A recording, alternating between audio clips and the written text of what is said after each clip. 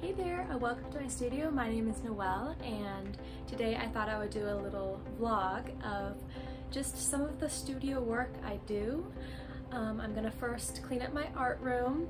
I'll do a little time lapse of that, and then I'll fill you in a couple projects I'm working on for customers. And then the biggest thing I was hoping to do is sort out my lighting situation. And so I'll show you some vlog clips of the story on Instagram I had that I was sharing, trying to solve the problem of lighting when it comes to when it's shining on my paintings. And then, oh, that thing, I might try to recanvas that. That's not my painting, that is one that I picked up for the stretcher bars, so I was gonna take that off and then put new canvas on it. So I thought I would just do kind of a like loose sort of vlog type video. I haven't done this before, so I hope you guys like it. And before I forget, please don't forget to subscribe if you think you may enjoy my content. I want to create videos like this, and then time-lapse videos of my paintings, and see, yeah, just things like that. So thank you so much for being here. Okay, let's go ahead and get started.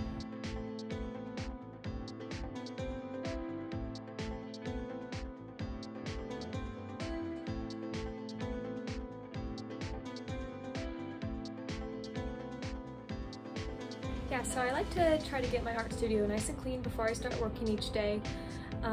I just can focus so much better, and it tends to get messy within a day because I'm always doing so many different various projects in here. So yeah, it's just like the first thing I like to do.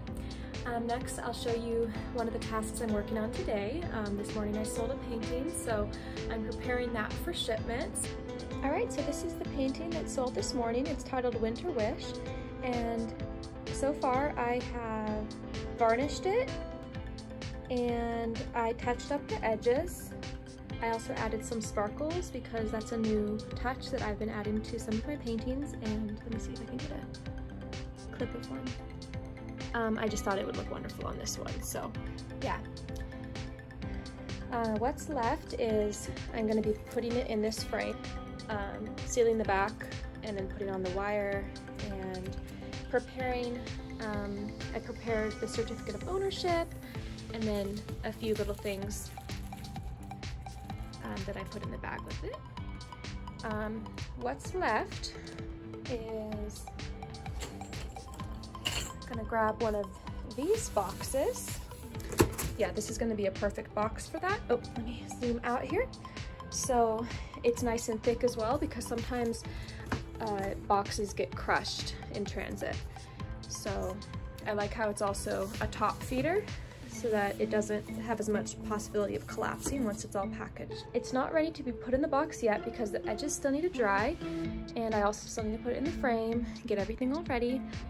The next thing I wanted to talk about is the lighting situation in my art studio, like I mentioned.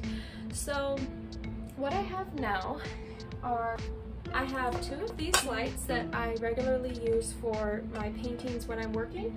I just clip them on to various objects. I have just things that they're clipped onto, but the problem is there's so many cords on the ground all the time.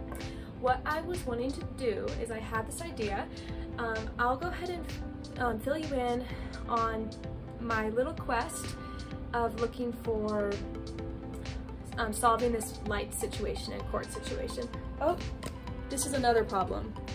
Miss Eleanor is totally into trying to get these cords, and I obviously really do not like that because it's dangerous and I don't want her to get electrocuted. So that's a few of my issues that I need to solve. So the first place I like to go is in the thrift store to just brainstorm and think of ideas of maybe something I can find that could potentially be used for hanging a light. So, like this super random item, for instance, I have no clue what it is. It's probably something to do with the bathroom, but this guy can probably be hung from the ceiling and the clips can be on it. I don't know, just trying to get creative. So the most obvious section would be looking at the light, thrift store lights, and I found this one. So actually this is considerable, $5. The light bulbs are probably 20 each though still. I found something pretty cool here. I'm always looking for paintings that I can source for the stretcher bars, and this looks like a pretty decent one, so I'm gonna look at how much it is, see if it's worth it. All right, so it was pretty successful. I got this stretched canvas, and the stretcher bars are in fair condition. The corners are a bit soft. The kind of wood's not ideal, but I think I can get some more good use out of it. It was just 10 bucks. And yeah, so pretty excited about that. All right, so I'm in here at Home Depot, just checking to see what they might have. To be honest, I'm not really expecting to find anything today. I'm trying to source one that's like used. Well, not like crazy used, but just, you know, cheaper. Oh, that's kind of interesting. Oh, it's bright. I'm thinking like a garage light, something that would be in the ceiling of a garage, kind of like a spotlight. I think that might be really good. I'm not really going for making it look good. I just want it to be functional, and so there's some outdoor lights. I'll see what I find. I found these super industrial lights, super bright industrial lights. These ones was the original. I found the right like tiny light, but I couldn't find one that has the right brightness looms. This was 300. I was using 1500 before, so that's not gonna be bright enough. Okay, I got a little jump of excitement when I found this section. This is the kind of light that I already have. I wish I could figure out a way, maybe these are higher quality ones that won't break as easily as the ones I got before. And just for the sake of showing you, I also thought about one of these that just hangs down with a super, super bright light and then put in a cute bulb on it. I don't really know if that would really work for what my needs are, but I thought it was cute, so I'd show you. Here at Walmart, honestly, Walmart, 12 bucks, what? I should have came here first. I mean, these are little outdoor ones, but dude, like, that actually might maybe work, possibly. So with all of my quests for searching for solutions and realizing I didn't feel like spending lots of money on traditional lighting fixtures and bulbs, I have come up with a creative idea that I hope works that I just wanted to show you. The main foundation of the idea is this, I think it's 6 or 7 feet, like something like house. It's like plastic and flat on both sides and mostly all white except this little tag right here. And my idea is that it's going to hang up here and be mounted to the walls on both sides, and there'd be a spot where I can clip the lights. And then I'm gonna also have reinforcement hooks with chain going up to the ceiling so that it can be a little bit more secure. And so that's, and then I also got a second one for the section over here where I work when I'm sitting on the table, that it's gonna be up here. So I can have somewhere to clip. Let me not hit the camera. Yeah, so it's gonna be somewhere like up here that I can put lights onto. So along with that, I did get a new one of these. So these guys are 10 bucks. I think they're sold at most regular hardware stores. I just got one for now. And then the light bulb I get is a daylight light bulb that has 1500 lumens, and it is white light. So this is the biggest problem that I think, well, the cat is playing with my sock. Kitty, kitty. That's one of the main things is like, if you're having the wrong lighting when you're working, it'll look completely different in regular natural light. So the idea is to mimic the natural sunlight as best you can. So I have found that these ones at Walmart, I think they're like $18, work fabulous. So I had 2 of them already. I just got 1 more because I really want like 4 more, but I just got 1 for starters. And then along with that, because I have so many things to plug in, I got 2 of these. I think these are just like $4 at Walmart. Just extra outlet, and then I got another extension cord that's white. I got 2 of these that I can use also for maybe being the spot that goes up to be a little bit more discreet when it's on the wall, because I can't really avoid putting the cords on the wall. I know it's not going to look that great, but I feel like it might look a little industrious. And kitty, kitty, kitty, kitty. Now she's she's so fun. She's a kitty. She is playing with the cord that I just put on the camera, so now she's gonna inevitably make the filming bumpy, you know. Okay, so then the first thing I'm gonna try doing is mounting the bars on the wall. So I think I have like an L hook that I might be able to use for screwing them on the wall. All right, I thought I would just show you, just since this is an inside behind the scenes video. This is my little tool chest that is normally always a disaster, and sometimes things fall out. Oh my goodness. Okay, so this is what I was looking for. So I'm thinking I can probably try mounting the stick things with, not the stick thing, sorry, I'm not really, it's kind of hard to vlog, I guess. My first vlog. All right, I found all of the hardware that hopefully I'll need. Next I'm going to remove the paintings off the walls and measure the distance of the height of where I would like this bar to go. I just want to get the paintings away so that they don't get damaged, and then I'm gonna measure from the ground all the way up. I think I want it to be like above these. It's gonna be high, but I have ideas. I have ideas.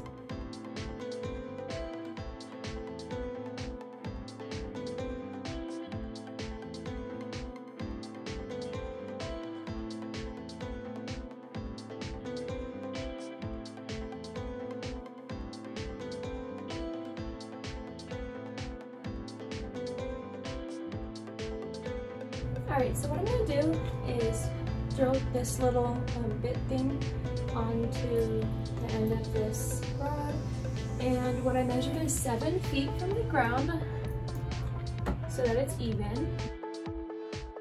Oh, that went in great.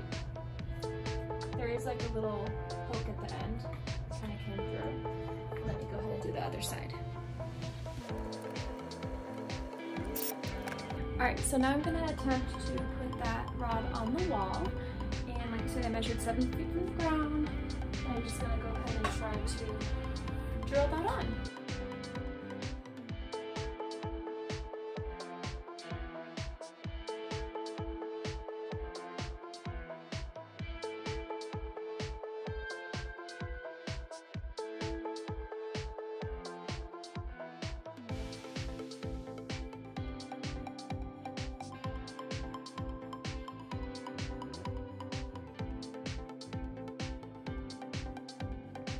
So I'm pretty happy with how that worked. Obviously I had to grab my husband to secure it, but yeah, I can't touch it, which is good because I don't want it to get in the way of my hitting my head. And then I'm able to clip my lights on it. Obviously this is not secured yet because I still need to, I actually got these little hooks.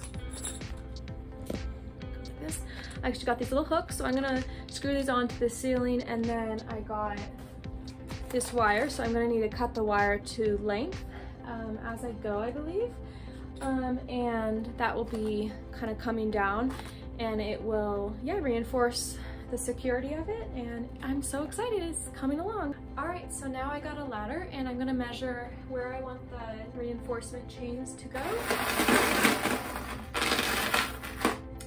I think I want to do either 1.5 feet or 2 feet, just see what seems right.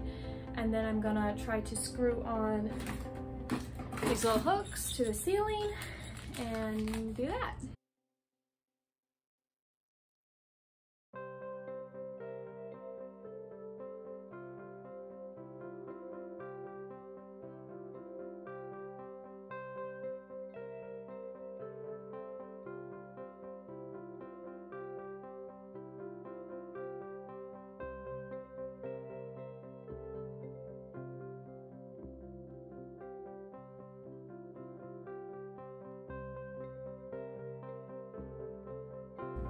All right, woo, we did it. So I did change the plan, so I didn't cut the wire because I tried cutting it and it was like really tough. So I just thought I would like doing it back and forth, and I kind of like the design factor of that rather than just straight up and down, and it was easier. So it went pretty straightforward. The screws went in very easily on the roof. I'm kind of concerned that maybe it was too easy, like hopefully they're secure enough. But yeah, I mean, I wouldn't hang off of it, but I think that it would support the lights. All right, yeah, so this is gonna be where the lights are plugged into, and then they'll just be strung up to the wall. It's actually almost straight up above. And then they'll be able to be looped on this little thing and then go along and land wherever they need to be. So I'm pretty excited.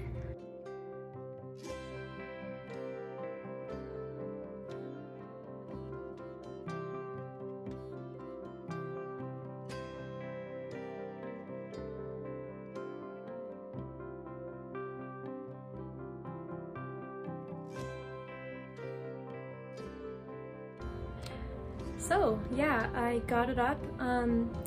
There's only one issue.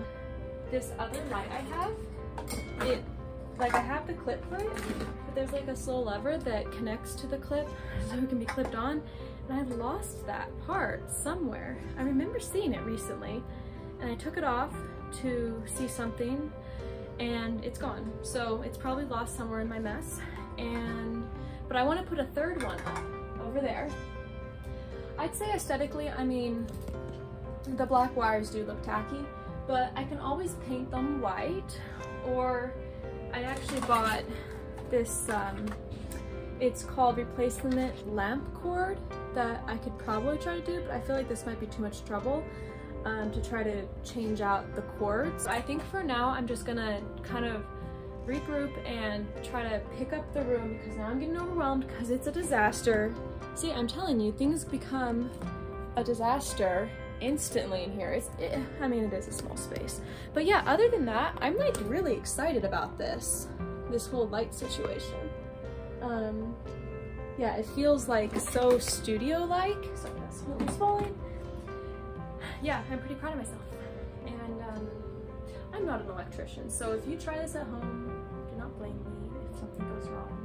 I mean, there is potential for if there's any moisture, or like, you know, there's a lot of outlet and wires going on, so it could be dangerous, sketchy, I don't know. So just be careful. But yeah, I think this will work for my needs, and I'll be careful. I'll try not to burn the place down, so yeah.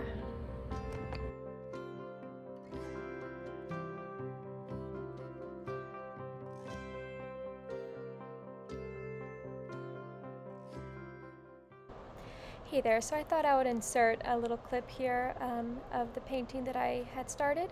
It's a couple days in the future, and I went ahead today, finished getting the painting ready. The edges had taken a bit to dry, and so I just packaged up the back and made sure the name and title was on it. Sometimes I screw on metal brackets to connect the painting to the frame, but this time I just used tape. Went ahead and sealed it with the white backing and made it nice with nice quality wire and hooks, and just kind of needed to double check about how it hangs on the wall. So here I have that. I like to put little pads on the bottom of the painting so that it lays nicely. Have my little boxes with little labels. I want to figure out a better way than just tape about putting on my my little logo. Went ahead and packaged all up with the certificate of ownership and care instructions, different various things, little personalized note, and yeah, small bubble wrap, and then large bubble wrap, and then I have some other foam, big what are they called? Big bubbles. Got it all ready to go. So yeah. Hey guys, so it's the next day and I just got back from the store. I got something to hide the cords. So these are just little cord hiders I got at Home Depot. This was a pack of it for like $12. There's like 3 of them in it. And this is just a really long one that I'm going to use for above, and then these ones on the sides to hide these cords. So yeah, I'm pretty excited about that.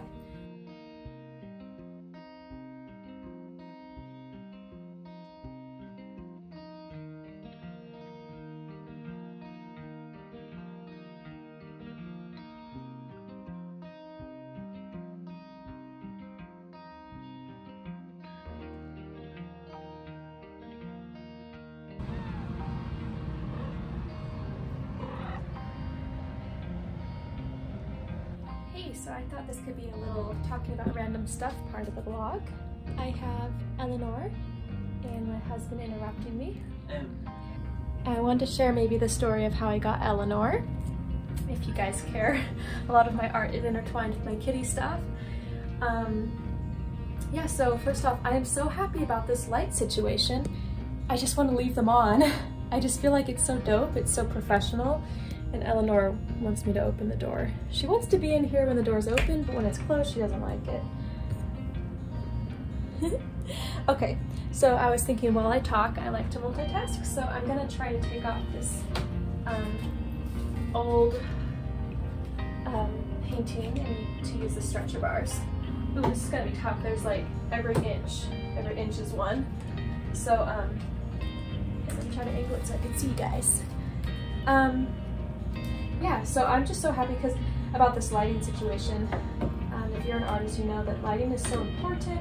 You really want it to be the right angle, the right tone, and the angle is so important because it's so frustrating when there's shadows, like your hand makes like a shadow. So I think that having the light coming from above me is actually going to be a lot better for my painting process and just so much more simple. Eleanor, so my kitty. I don't know, I'm sure you guys all remember Monica if you've followed me for any length of time. I had my kitty Monica since I was 8 years old. She passed away in October, so like about like 9 months ago or so. And I was so sad. I had all this love that needed to be given, and I searched and searched for a kitty for a long time, and then I rounded out what I wanted because I actually had a dream that in my dream I was looking at this pet store and it had a bunch of exotic cats and animals. And I went through all the different litters of cats, and I pondered, and there was like exotic ones too. And I pondered and pondered, and then I got to this little domestic kitty batch of kittens. And I actually ended up wanting the mom, like an adult cat that was a calico. And Eleanor is a calico. And when I saw her, I just had this feeling like, she was just sitting there, and she was pretty nervous because there was dogs barking, and I just liked her. I had that feeling. So I love, like, if you guys ever, I'd love to hear stories of how you guys decided on your pet. There's just like that feeling. It's almost like they choose you. So me trying to find a kitty I got kind of hyper-focused on it at times. I miss Monica so much, but I also had all this love to give. So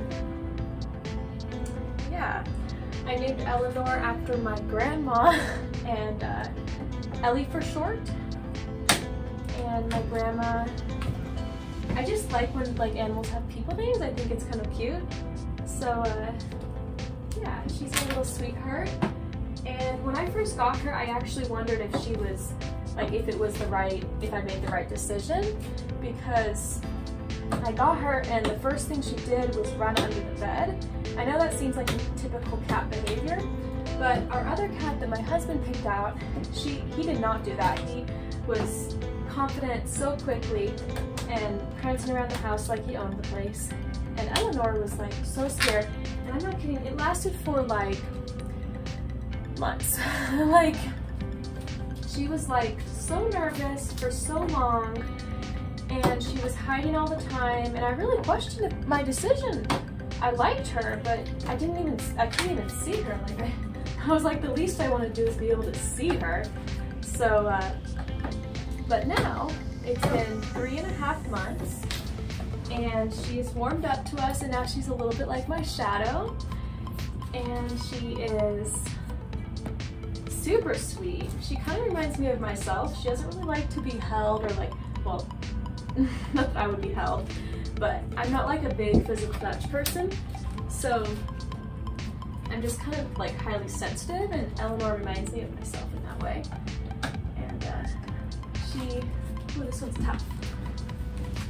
Yeah, so She has a very quiet meow, and she's delicate, very much of a girl kitty.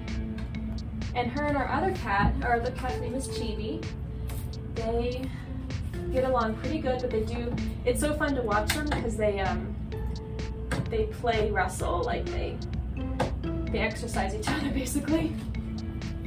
Oh, I'm getting tired. These are so close together. They're like every inch apart. And yeah, I don't want to talk too much because I know this is getting kind of long, but I just felt like sharing that little story, and hopefully I can get this guy done because it's exhausting and I'm tired.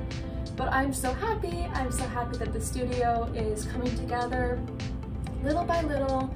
Happy that I got that order this morning. I'm happy that just for so many things. Yeah, just thank you so much for joining me. I hope you like this video. In the description, please, yeah, comment maybe other videos you'd like to see if you enjoyed this, or if there's other kinds you enjoy better. I just want to make this kind of be my raw, like, artist life videos, so I can even look back on them myself, so I thought it would be kind of nice.